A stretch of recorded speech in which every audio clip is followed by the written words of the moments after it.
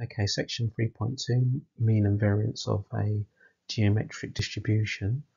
Before we go into this might be a good point for you to recap and revise how to find the mean and variance of a binomial distribution.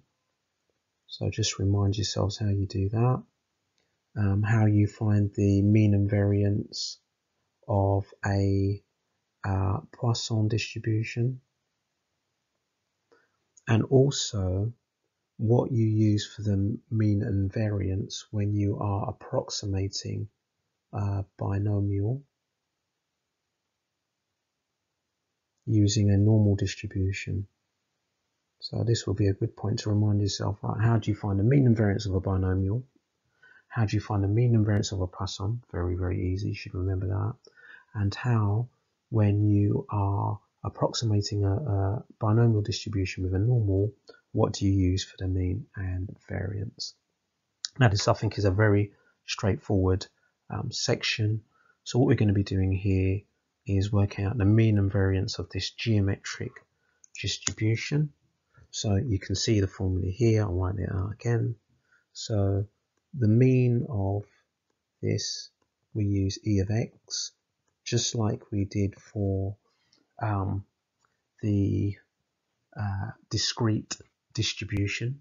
Oh, that'll be another one to remember, the discrete one. Remind yourself how you do that, find the mean and variance of that. So E of x, you've come across this before, which is the mean, and that's just 1 over the probability of success. And the variance, now do you remember var x from the discrete probability distribution or discrete random variables? So variance, that's the symbol that we use, sigma squared, and that is probability of failure over success squared. Now there is a table in the formula book, I think on page 23, that gives you the mean and variances for all of these different distributions, but it's useful to remember them because in an exam it will just save you time. You'll be able to just get straight into the question without having to flick through the formula book. Right, Dorothy flips a bias coin until it lands on heads. So there we know it's a geometric distribution. Yeah, you're doing something until success occurs. Should we call it a total number of flips or flops y?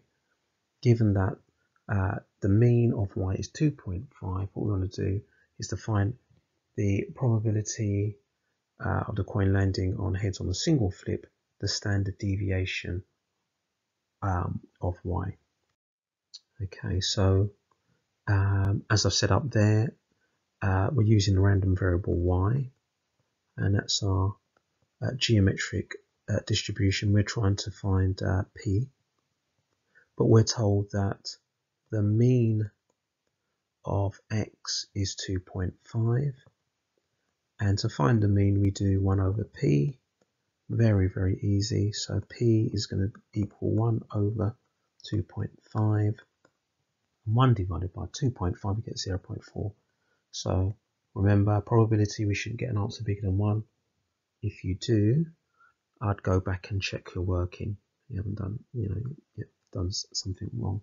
Right, if we want to find the standard deviation, well, we're going to have to find var x and then find the square root of var x. Now var x is equal to 1 minus p, so that's going to be 1 minus 0.4 divided by p squared, so 0.4 squared.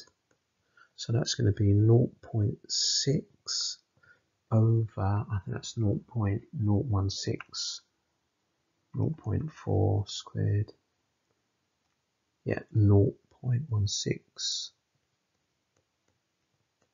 So 0.6 divided by 0.16, I'll get 15 over 4. So that means that the standard deviation standard deviation is going to be, well, without a calculator I could write root 15 over 2 like that.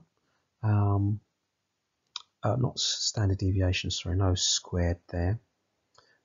So let's do square root 15 over 4, and we're going to get 1.9364911, three significant figures, so we'll give our answer as 1.94.